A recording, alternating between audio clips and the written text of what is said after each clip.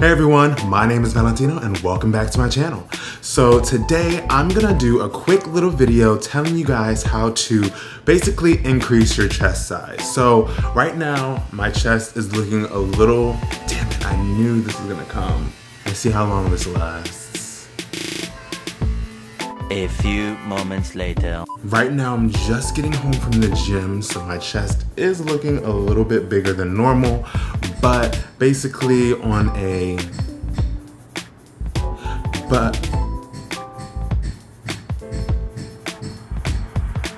okay, let me hurry up. But basically I just want to tell you guys this is never gonna work. So today when I was at the gym, some guy came up to me and inquired about one of the exercises that I was doing. And of course, you know, I told him, let him know what was up, why it's good, and why he should do it. And he was like, you know, it seems harder than a regular, and I'm like, yeah, that's kind of the point. It's supposed to be harder. And I've also gotten a few YouTube comments, definitely on my last video, I specifically got a comment on how I build a bigger chest. So this is for you. I know I've shown you a variety of different chest workouts that I do and that I incorporate into my workout, but I don't think I've ever given basically a detailed summarization of the method of exercising that I use to increase my chest size. So as you can see from this picture right here, actually I'll do it this side. This picture right here, this was taken a while ago, but as you can see, the top of my chest definitely isn't as prominent as it is now, but I didn't have like this upper part up here that actually, like, this is actually like there. I don't know if you can see that, but this is like a whole round situation. Before it kind of was sunken in and I had like a middle chest and I had like a lower chest, but it was just like kind of dipped in.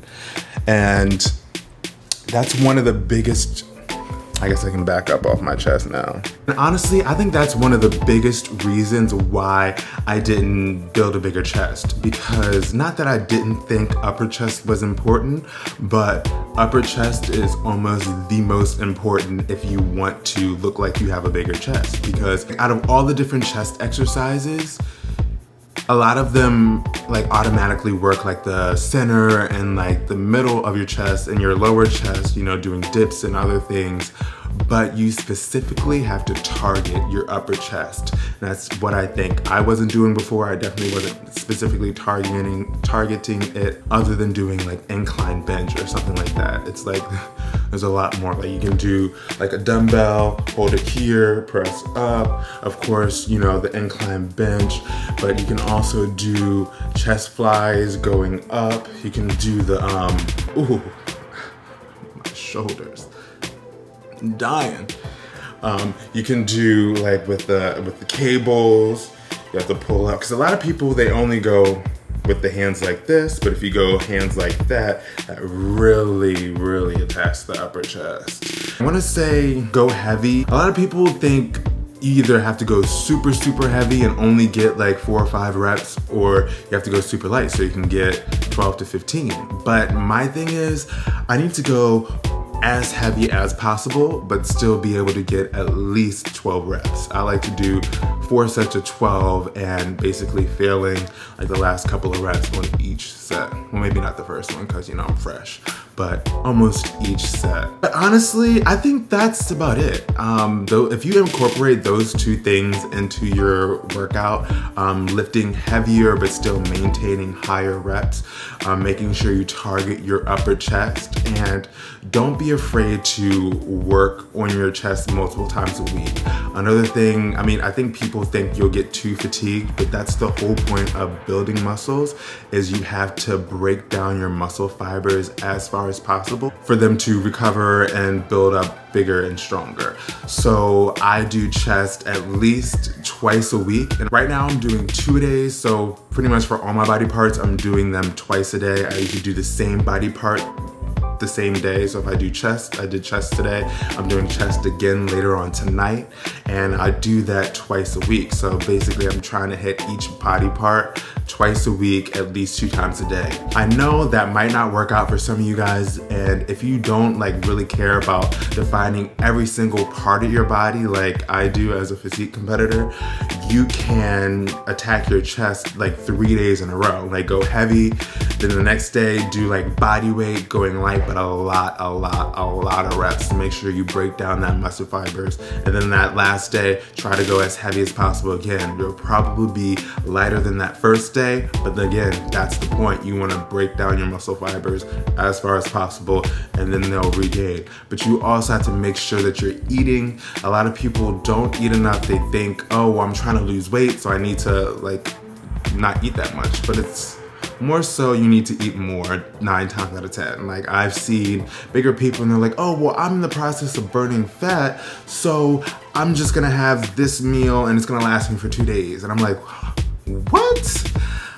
That's not gonna work, because you're just gonna start storing more fat because your body's not gonna know when it's gonna get more food, more nutrients. So whenever you do replenish that, it's just gonna hold on to it and store it, because it's never gonna know when it's gonna get it again, because you're starving it. You really need to have smaller meals every 3 hours. And I know that's hard for some people, and it doesn't have to be like super consistent. Maybe, you know, you can still have your base meals, breakfast, lunch, and dinner, but have them a little bit smaller, and make sure to insert like actual snacks. Like a good bowl of oatmeal or yogurt.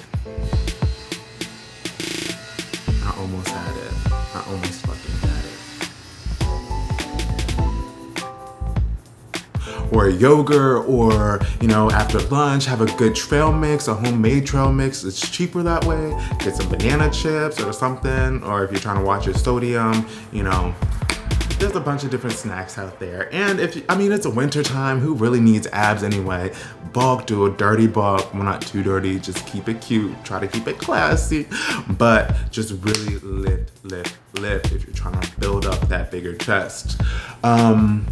Yeah, hopefully this is something that can help you out. Let me know down in the comment section below any other like body parts that you want to know about, of how I train it, or what's a good way to build it up, make it bigger, make it better. As always, make sure to give this video a thumbs up, and don't forget to hit that subscribe button if you haven't already. I post videos every week, and yeah, until next time, bye guys. And y'all, something big is coming.